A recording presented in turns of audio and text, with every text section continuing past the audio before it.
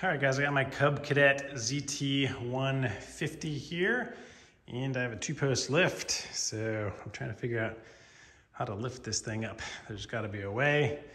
I have one idea that I'm going to try right now. Let's see if it works.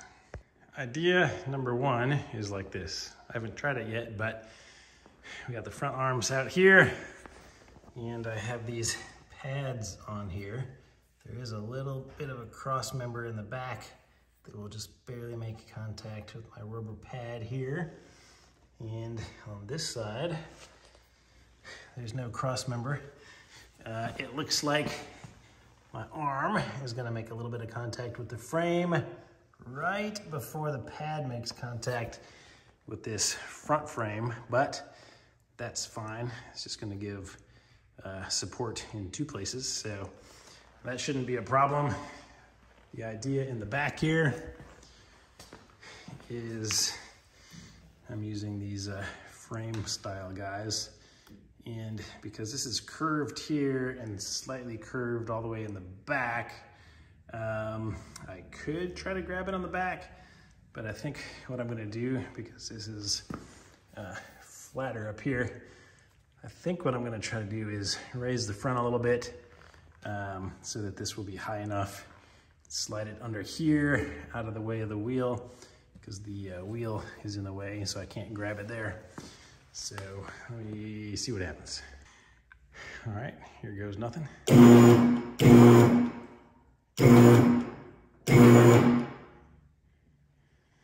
Okay, so the front is being lifted.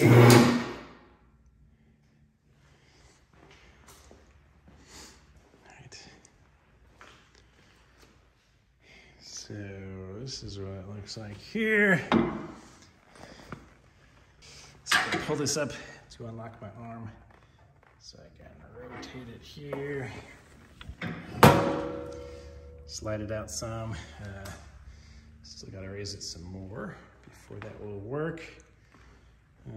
Just wanna kinda go slow and see what's happening around here. So. This pad isn't making contact yet, just under the frame over here. And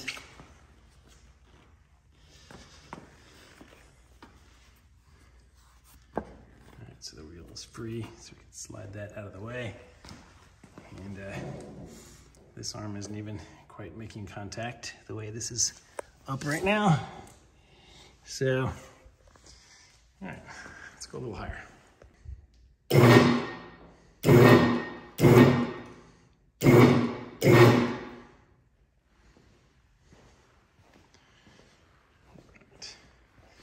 So this guy is now making contact with this frame and lifting it some, but I want to stick that in a little further first. All right, so my issue is the front arms are great. The rear arms, one of them can reach and the other one, that's extended as far as it goes. It can't quite reach, so if I move the mower forward a little bit so that I can get this arm at a straight 90 degree, you might just have enough room, so let me try that. All right, so I learned that first of all, I have to have this directly in the center of my lift where my line is, and then if that's the case, and these are almost 90 degrees, I can extend it all the way out and get them both to fit under this rail. So like I said, originally my goal was to grab it up here, but maybe I'll just grab it here because the weight will push this thing back and this will make contact with the tire and it'll stop it from sliding and it'll wedge itself in here nicely, I think. So I can just swing these front arms back over, pull this out.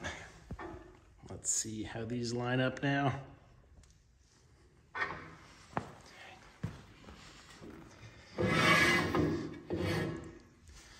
Right.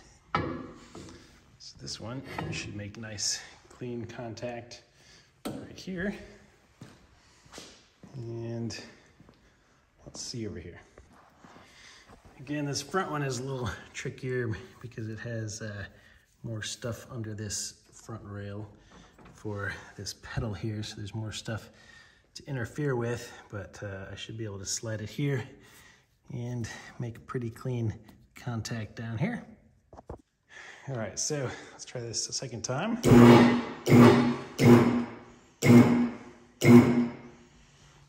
All right, so the first point of contact is over here on this side, under that frame. I think it's the only place making contact so far. Let's keep going. All right, so both of the rears are in place. Oh yeah, I think this is gonna work very nicely. Let me just double check. Oh yeah, that is perfectly flat and sturdy. Can't move that at all. This one is making a little contact on the pad there. You can see with that little cross member under there. But that is some solid steel. I don't think that's gonna hurt anything. So that's...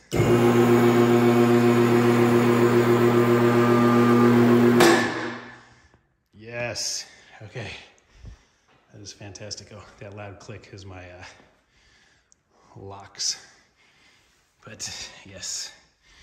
All right, looks fantastic. Let me raise this up all the way. Get ready for the clicks.